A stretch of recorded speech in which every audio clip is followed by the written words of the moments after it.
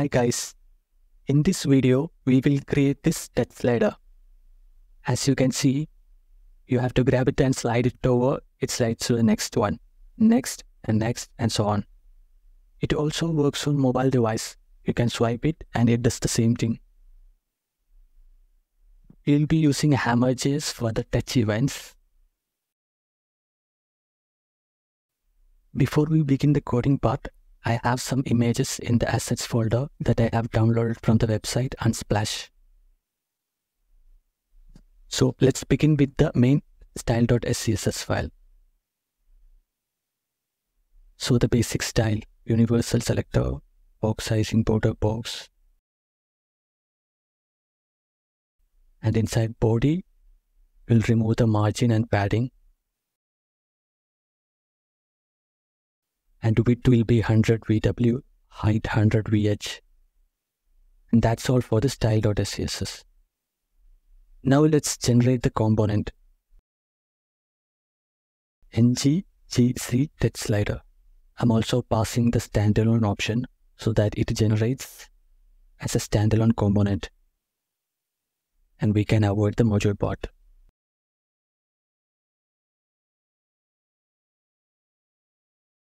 Okay, so the HTML is going to be simple.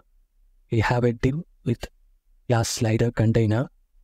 Inside that, another div with class slider item and a ng for loop.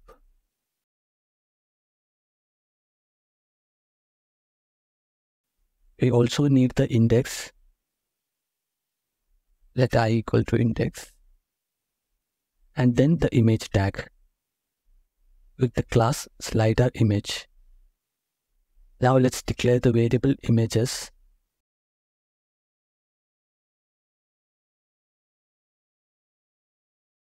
It will be an input property so that we'll be passing the images to this component.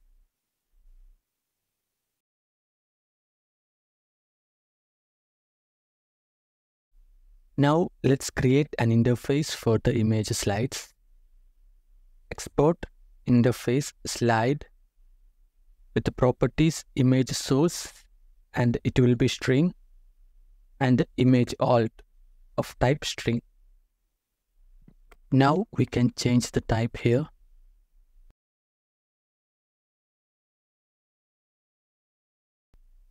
Now we can bind the source and alt text.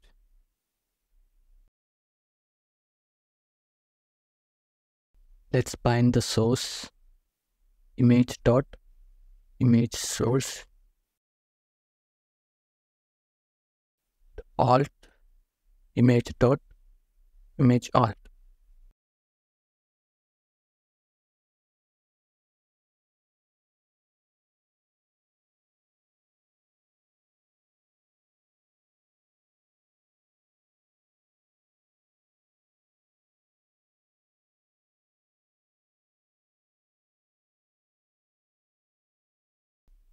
Let's add the selector in the app component HTML. We'll add a wrapper div for the selector div.container. Inside that we'll add the selector. Let's just copy the class name and we can add it inside imports array in app module.ts. We are adding in the imports array because it's a standalone component. Now we need images for this component. So let's create a variable images equals to array of object. So here we created image source and image alt. So image source and image alt. Source will be asset slash image 1. So for the image alt, you can give some relevant text here in case if the image is not rendered for some reason. Now I'm gonna give it as image 1. Now let's duplicate this 9 more times. Then change the image source and alt.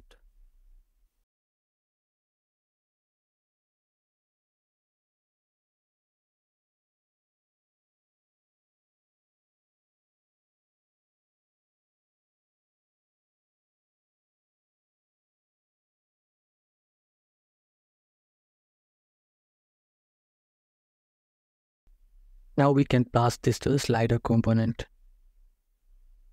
Let's save it and see it in the browser. Let's do the ng serve.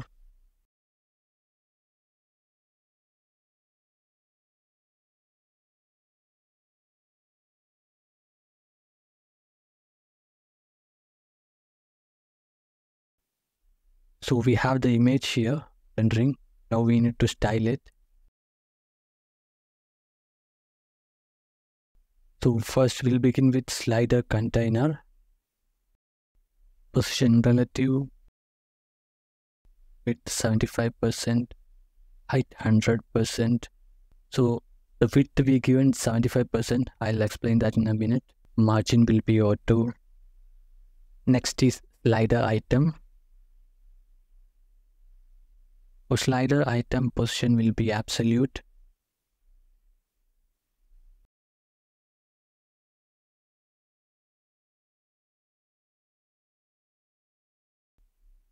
Set index 0, left 0, top 0, width 100%, and height 100%. Transition, set index 250 millisecond. The next will be the image, slider image. So the position will be relative, left 0, top 0, width 100%, height 100%, same as above. Let's give a box shadow.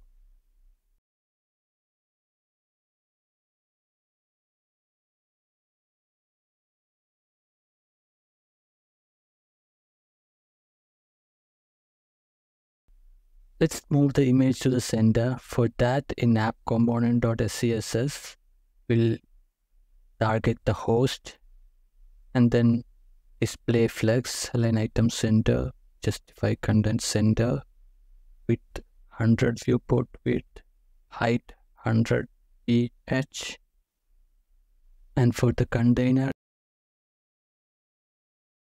the width will be 600 px and the height will be 300 px.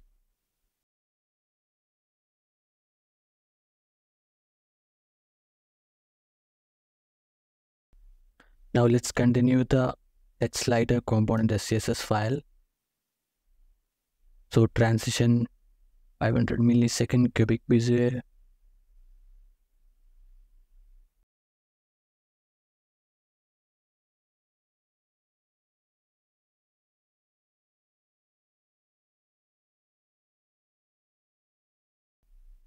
Transform scale will be 0. The opacity will be 0. Border radius 10 px. Now these are the default values and we'll be animating this transform scale, opacity, and also the Z index here.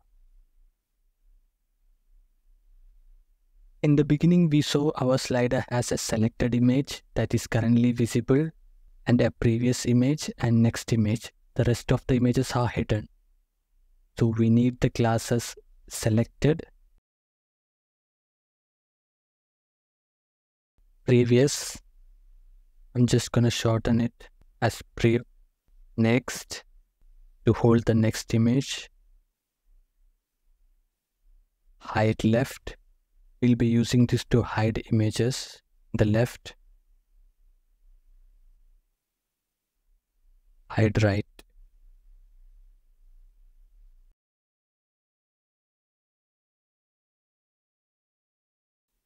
Selected item will have a Z index of 2. Previous and next will have Z index 1. And for the hide left and hide right, it will be Z index 0 by default, which we already given here.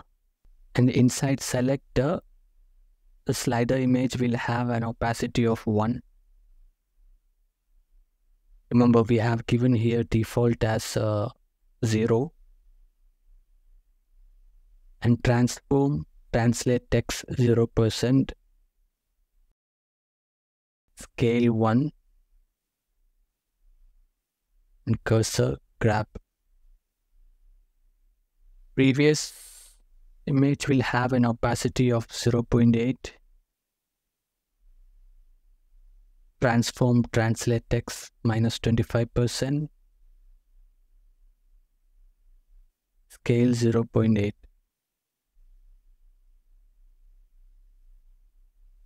The -25% will move it left 25% and scale will be 80%. Similar logic for the next image. Opacity 0.8. Transform translate text 25%. Scale will be 0.8. The 25% will push it to the right. For the hide left image, we'll give transform translate text -50%. Scale will be 0.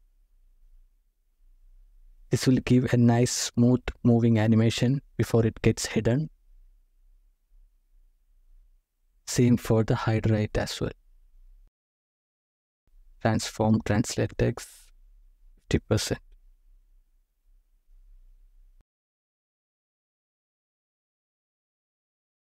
Let's save it. Now we need to add these classes to the image based on condition. And we can make use of ng class for that.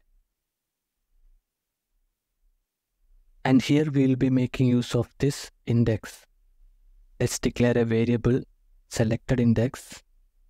Value will be 0 by default. Okay, so here, if I equal to selected index, then it will be a class selected.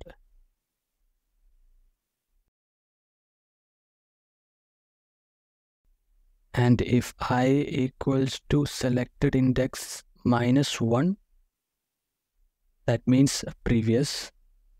So the class will be wave. And if I equals to selected index +1, then it will be next. And if I less than selected index -1,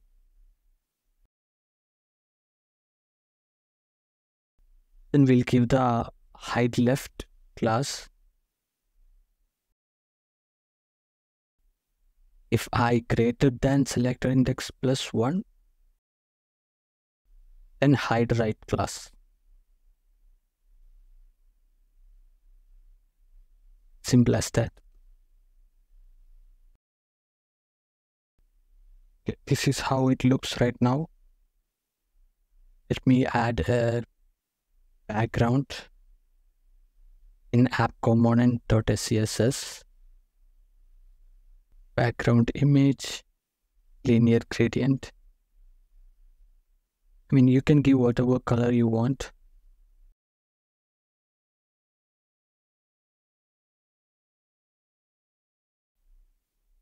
Now let's save this and see how it looks. Okay. Okay, so for the swipe events, we will use hammerjs because in most cases it works pretty well when you have both a mouse and a touch display and it's less code. So let's install hammerjs. NPM I hammerjs.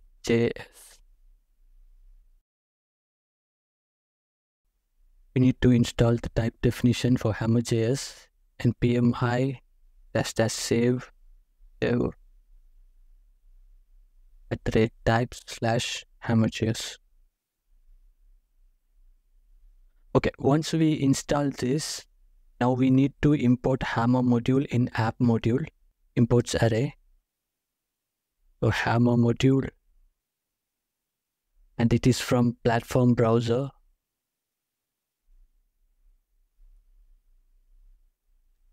And also in main.ts, we need to import hammerjs so that it will be available globally.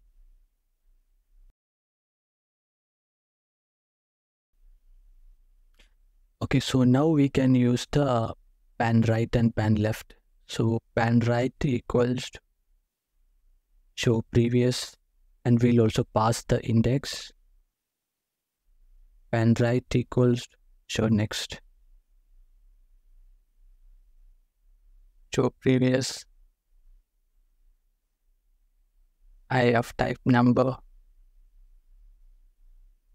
If this dot selected index greater than 0, then we will give the selected index equals to I minus 1. And for the show next,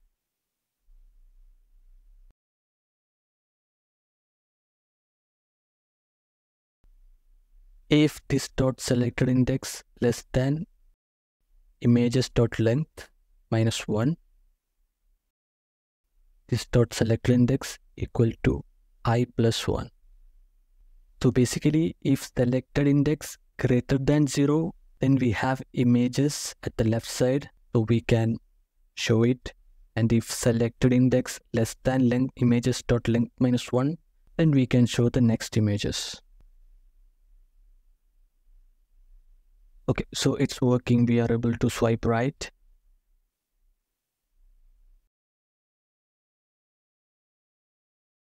And swipe left also works fine. Let's verify the mobile view.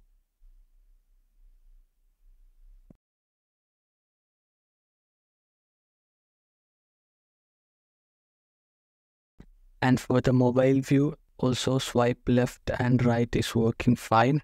But the image height doesn't look good. Let's correct it.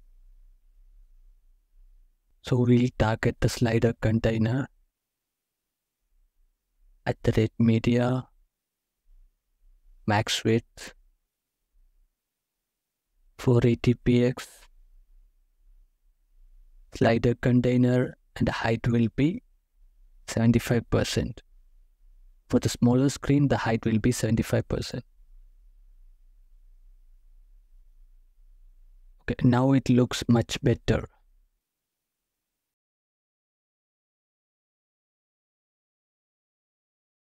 We have a working slider now. Hope you guys liked it.